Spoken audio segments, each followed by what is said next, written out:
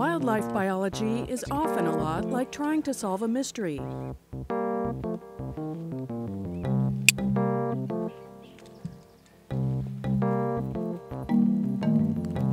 And following that mystery can lead to some very precarious situations. You see the nest?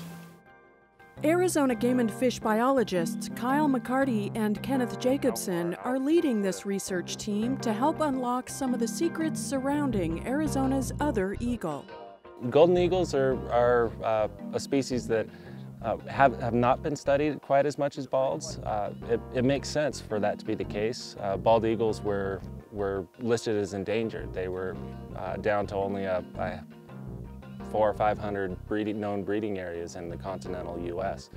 Golden eagles have never reached those low levels.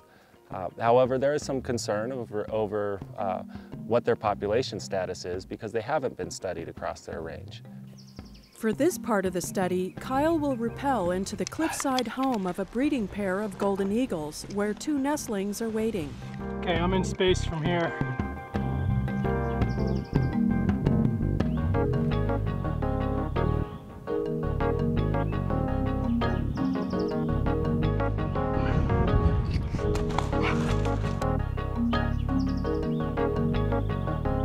Once safely in the nest, he'll place a hood over each bird's head to calm them down and booties over their sharp talons. At 8 weeks of age, they are too young to fly, but in case they decide to try, 2 members of the team are stationed on the ground just below the nest. Just in case that happens on us, we make sure we pick cliffs that are relatively low from the nest to the ground below, so that if they do jump, they've got not a terribly long way to glide to the ground. They'll have enough feathers that they won't fall like a rock, but they'll glide to the ground, and you don't want them to go too far, just to help make sure that they don't injure themselves. Once the nestlings are secured inside a specially designed bag, they are raised up to the waiting biologists.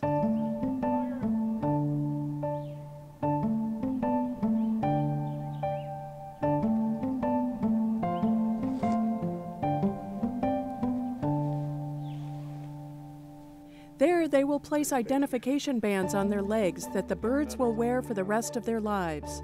They also take measurements and collect as much information as they can about each bird. 2.3 kilograms, which is almost exactly 5 pounds. That's definitely a boy. These young eagles are also being fitted with satellite transmitters, which will provide researchers a glimpse into the lives of golden eagles they've never had before. It's part of a larger project funded by the Fish and Wildlife Service, where we're putting on transmitters along with multiple other partners to get transmitters deployed across the golden eagles range, and then from there we'll be able to track them, figure out their survivorship rates, and when there is a mortality, be able to respond to it quickly, grab those nestlings, get them sent off for a necropsy, and hopefully find the cause of death, and at that point maybe find a solution so it doesn't happen in the future. Golden eagles are the largest raptor in North America, with a wingspan of 7 feet and weighing an average of 13 pounds. They can easily carry the small, lightweight transmitter without it affecting their ability to live a normal life. And with its built-in solar panel, data could be collected for up to 10 years. A lot of information that we'll get out of this. First of all, survivorship, mortality causes, that's the first thing. But in the process, we're also getting regular updates, GPS locations on these birds. So we learn a lot about their movements, seasonal variations in their movements, where they migrate to, where they congregate and hang out. All of that information will be very, very important for identifying areas of high importance to golden eagles.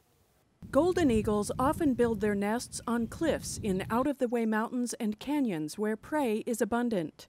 While the eagles are out of the nest, Kyle has the opportunity to learn more about how it's constructed and what the eagles have been feeding on. There was a lot of food in the nest. They've been eating primarily jackrabbits. At least that's all that we could find remains in the nest. A lot of shade, so that'll help them out as summer starts to progress and the days get hotter. But all in all, everything looks real good here. While bald eagles get most of the public's attention, after all, it's hard to compete with the national symbol, Golden eagles have a status all their own. They are top-notch aerial hunters, and mated pairs can maintain a territory as large as 60 square miles. Bald and golden eagles are completely different beasts. They live in different habitats. They react very differently from each other. Bald eagles, adults, would be flying around yelling at us through this whole process. The golden eagles probably saw us when we were half a mile out, left the area, and watching us from a very long distance, if at all, waiting for us to leave and come back to the nest. Golden eagles are a much more secretive species. Scoot my back a little bit. See that pocket that he's in? It takes the biologists about an hour to complete their work. Then the eagles are lowered back into the nest.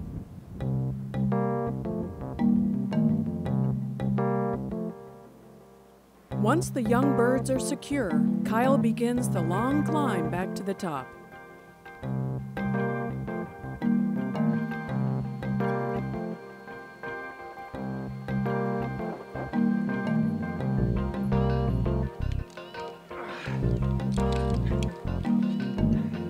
The nestlings will fledge in the next few weeks and live out their lives without ever knowing that they are helping researchers unlock some of the secrets to their survival.